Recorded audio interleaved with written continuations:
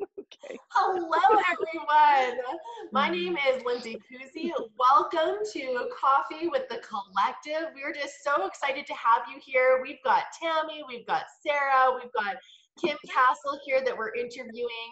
And I just have to say, like, this has been so much fun getting to know our Good Place Collective members and being able to spotlight and be like, hey, like, who are you? What do you do? What do you love? What makes you passionate? And I'm just so excited to connect with Kim today. So I'm going to pass it off to Tammy. Tammy's going to be our interviewee, but Kim, thank you and welcome. So good to have you here. Yeah, thanks for being here. Awesome. So Kim and I have actually, we were just trying to figure out how long we've actually known each other. And Kim was, when I moved to Kelowna last year, I knew two people, Lindsay Kuzi, who I've actually known for a very long time since our days in Revelstoke, and Kim Castle. So I'm so excited that you're here. And that was like, you know, my past life. Yeah, right. We were both heavy into raw food at the time. Yeah. Taking raw food courses together and all kinds of things in Kelowna. I'd come to Kelowna from Revelstoke and bring that knowledge back to my group in Revelstoke. It was so much fun. But now, essentially, we're partners, girl. When you think about it, right? That's pretty cool. I love that. I know Lindsay and I have these aha moments all the time. It's like, wow, do you remember those days when, and now look at us go. You're like pinching yourself, right? Yeah. I can so appreciate what you said too, Kim, about like, you know, from your former life. Like, I feel like I met Tammy in my former life. I know. And the Lindsay Kuzi that I am now is like totally different. Same with like Tammy, like so much has changed. And I think it's also the power of, you know, just being open to keeping relationships and being authentic to yourself. And you just never know when things are going to come around. Exactly. Yeah, it's beautiful. So Kim, today is all about you, girl. Tell us about your business. Tell us a little bit more about who you are, what you do, and what problem you're solving for your clients. Absolutely. So essentially I'm an individual and couples counselor, which is my official title. And really, I see myself as a facilitator in order to kind of guide people through the experience of life. And ultimately, my biggest hope is to create, you know, I could very easily just tell you what's going on and how to fix it. But at the end of the day, until you have the awareness to have that aha moment by yourself, you're not going to be able to step into that space. So my job, I see really as the facilitator to ask you those questions, to really create that awareness of how you're operating, what's driving those behaviors, those emotions, and those thoughts, to then be able to choose differently. So I do that both with individuals and couples. It obviously looks a little bit different with couples, only because there's that dynamic of two people and trying to figure out what they're experiencing on an individual level and how they bring it to the couple is very different. But ultimately that's my job. How I see my job, I don't like to call it a job, my career is really the facilitator in helping you have those aha moments and kind of connect the dots and see the patterns and be able to step in and be empowered to make a different choice, not a choice out of survival, out of the need for something or things like that. It's really out of, this is what I choose, this is where I want to go, this is who I want to be, and to fully step in and be empowered to do so. I think that's brilliant. And I think you're so eloquent in the way that you describe what it is that you do. And I think really you should be calling it a calling. Like, I know it's your career, but it's really your calling. And that's, as you express what you're saying, it's totally evident completely. So who or what inspires you? Oh my gosh, that was such a question. Really, at the end of the day, humans inspire me because it's so fast. I'm such a people watcher and it's so fascinating. Actually, I have a term for that. And I don't know if any of you have heard it before. It's called gawking. Yeah, I have heard of gawking. Yes. Okay. I've heard of gawking. So there's gawking, like, you know, and then there's gawking, just like observing, right? Cute guy on the beach, like. You know what? You know, it's so funny that you say that, Tammy, because when I was in my Hillework training, a lot of it is about observing and gawking at people and analyze their structures. And our teachers would say, you guys got to go to the beach, man. Like, that's the best way. And I was like, you're so creepy. But you know what? They were right. Yeah. Yeah. Okay, so without gawking, Yeah. it's more so about seeing, like, even seeing my clients come in and make that first step into, oh my gosh, now I have to put a mirror in front of me and figure out what's going on. To me, that's really inspiring, because that first step is really what's the hardest, in my opinion. That was what was the hardest for me, was to really kind of pop that little bubble that I had about myself, that, oh, I'm fine, I got my shit together, you know, like, no, I don't. You know, and so going over that hurdle is really what inspires me. So I would probably have to say, hands down, all humans, because really, no matter where you are in your experience, in your journey, there's something about you that's stepping into that inspiring place. Exactly. So, And that you've had your own personal story and your yeah. personal experience with that, and you're infusing that into each and every session with your clients. It's incredible. Mhm. So tell us a little bit about your story, right? How did you get there? Oh gosh, How'd you that's a get to really this loaded place? question. Please feel free to cut me off, because I can go on for a really long time about this story. But ultimately, my story started when, as most people do, when there's a tragic event that happens in your life. My husband and I have been together for, will be 15 years this year. And the year I had my son, which was my firstborn, his brother had passed away unexpectedly, exactly 2 months after, um, my son was born.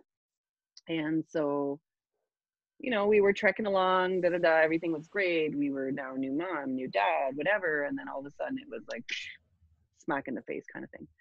And as you can imagine, with a unexpected death in the family, you know, I'm not going to sugarcoat it. Shit hits the fan, and you come to a space of really, okay, now I'm a new mom. I'm excited, but yet everybody around me is grieving. I'm trying to figure out what's going on, you know.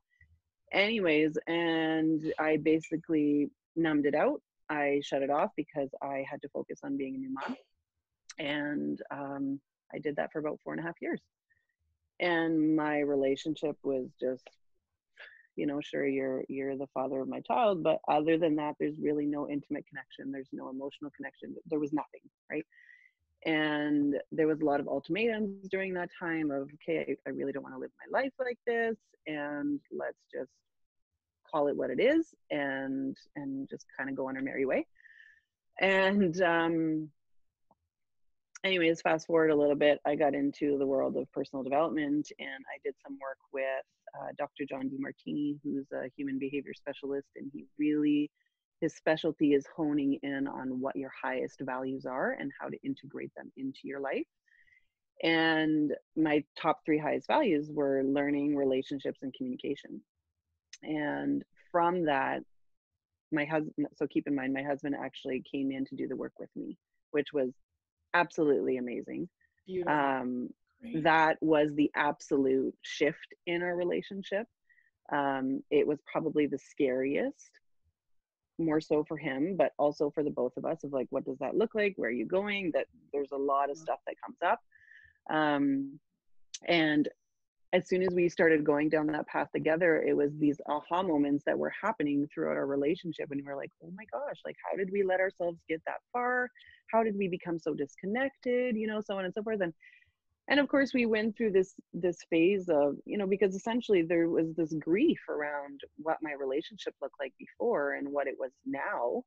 And then we went through this stage of also feeling grief around, oh my gosh, I feel so sorry. I'm so, you know, part of me was struggling with that. I want to be compassionate towards the fact that you've lost your brother, but on the other hand, I'm also really grieving the fact that we've lost our relationship. And I don't want to become resentful about that, because it was completely out of your control. You know, it wasn't something that you did. And so anyways, there was this struggle back and forth all the time. And when we both stepped into that space of recognizing where we were, that's when all the light bulbs went off, and we were like, oh my gosh, like, okay, we're committed, we're focusing, we're really doing the work, and we're individually working on ourselves, but also working together as a couple. Yeah. And so when I felt that little bit of hope for our relationship, I was like, oh my gosh, I know, like I could count off all the people in my life that I was like, no, don't go down that path. Like there's hope, there's that, you know, and that's essentially where I connected my values to where I wanted to go in life, because my previous life, I was a preschool teacher. And as much as it was filling my cup up, it wasn't fulfilling all these other parts of my life. And so when I connected my values and we started doing the work, and then I went back to school, and I was like, oh, like it was such this, like I get tingly talking about it, Oh, right? I can I'm getting feel the goosebumps tingles. too, Yeah. like talking Okay, about and when like you know that. that you're truly on your path, that's when those tingles come out, right? Like Yes, you know, all the butterflies and everything else. And yes, it's like, yeah, really, you're yeah. doing what you're supposed to be doing. That's so evident when we talk to you. So honestly, that is probably the most, I mean, there's a lot of moments in my life that I have, like that I feel really, really proud of, but I ultimately feel so much pride in the fact that we worked through it, because we could have easily just thrown in the towel and said, screw it, we're done, right? Yeah. And we put the work in, and as a result, our family is thriving, and we both feel fulfilled, and we both are connected on many different levels, and it just feels so. So for me, it's really sharing that experience for people to see that there is hope, and that there is a space to step in to go, okay, you know what, you know, maybe I did screw up, whatever the scenario is. Maybe something happened to me and I went down a really dark path and I completely shut off everybody in my life, but I can still come back from that. Beautiful. I love I that. I think that's so great. Oh, Yeah. it's That's so beautiful, amazing. Kim. Thank you so for much. sharing that with us and for being so vulnerable and You're welcome. that experience in itself, what it lends to who you are now and as a therapist. Yeah. So enriching. The experience for your clients will be so much more enriching, right? For sure. So, and No. then it just makes us so much more grateful that you're here in our space with us and with the collection. What does in that manner, as far as what you can do now and working with us in collaboration and connection, what does the collaboration actually mean to you? Oh my gosh, I loved that question, and it really brought back. So through our work, there was this one facilitator who said to us, "There's always going to be." How did she put it? I can't remember. She phrased it so well, but essentially it was, somebody else always knows how to do something way better than you, right? So there was the example of there was just the person at the lodge that we were at, and they were sweeping the floor so beautifully, right? Like they were paying so much attention to it, and it was really a matter of legacy, right, to them. And I thought, oh my gosh, you sweep the floor way better than I do, right? And so I thought, oh my gosh, everybody has this little tidbit, you know, like maybe you can sew really well, maybe you can, you know, speak really well, maybe you can cook really well, whatever that is, right? Everybody has this one or maybe more little thing that they do so much better than me, right? And so I was like, oh my gosh, why do I have to be this like selfish person and go, oh, I got it all, I know it all, I know what to do, when in fact I really don't. So step into it, be honest with yourself, be vulnerable, and say, you know what, you do this way better than me, let's work together. And so that collaboration piece for me is really kind of, I feel like it's kind of picking out of the collective, if you will. Okay, this is what you do, this is what you do, this is what you do, and now let's pull them together and figure out how we can make this beautiful community that you feel so proud of, right? Like you can honestly feel comfortable in referring somebody and saying, you know what, I know that they can do this really, really well. Right? Beautiful. Exactly. That's exactly the point. So that sort of leads into the next question is what do you personally hope to gain from being part of the community? And I think you may have already answered that, but so beautifully. I think that the one aspect that stands out the most for me is really feeling that 100% certainty that I can refer somebody, and not have any backlash, not go, oh my gosh, their service was terrible, whatever that is, right? Yeah. If I'm going to give that amount of certainty to my clients, I'm going to also feel that I can give that to everybody else that's within the collective. Beautiful. That's just fantastic. I love that. So beautiful. I think there's So- something to be said about being like just so confident in the people you surround yourself with. And I think that's a true reflection of what it is that we want to create. And, you know, meeting exceptional people like yourself that just, you know, have that bigger vision and leading heart forward and knowing that you provide such a quality service and having none other but the expectation that other people are just as passionate about their niche, right? And about their profession. So that's, thank you for sharing that. Yeah, it's beautiful. And you know, Kim, what you said as well about, you know, everybody having these like talents and gifts to share, I can really relate to that too, because kind of being that A-type personality where you feel like you have to take it all on, it also just takes off so much pressure to say, you know what, actually, I'm not that great at this, but this person over here is amazing. So I can relate to that. I get, and you're just like, wow, like that, like what a relief, you know? So yeah, thanks for sharing that. I think that's really important. Beautiful. I mean, own it, right? Like don't be a know-it-all, because really nobody knows it all. No. Right? And it's impossible. We can't know it all. No, and I think that really turns me off in the sense of like, I don't believe you, and I'm not going to refer you if I think you know it all, kind of thing, right? So just be true and genuine to yourself and what you're capable of doing. I love that. That's amazing. Kim, stick it on our fridge. You so much. Yeah, like, quote right there. Stick it on your fridge. That's beautiful. Oh, bless you. There's just so much love happening. Yeah.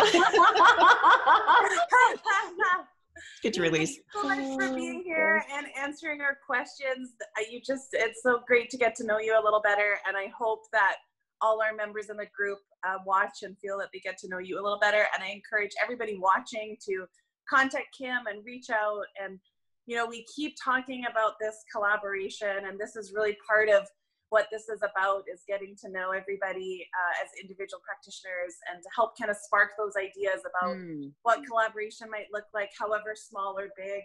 You know, we interviewed Andrea Kelly last week, and I've already done a podcast with her, and we've collaborated, and I'm just so excited to share a little bit more about that in the group. But, you know, it's just incredible. You know, two people come together, make a decision, commit, and you can create something really incredible. So I encourage all of you to reach out to one another, and especially to Kim.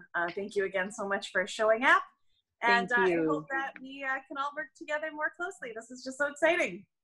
Absolutely. Thank you again for having me on. It's been light and fun, and really an opportunity for me to just be me and share where I want to go and where I come from. So thank you very much. Thanks everybody. Thanks for being here. Thanks for tuning in. We'll see you next week. Next week.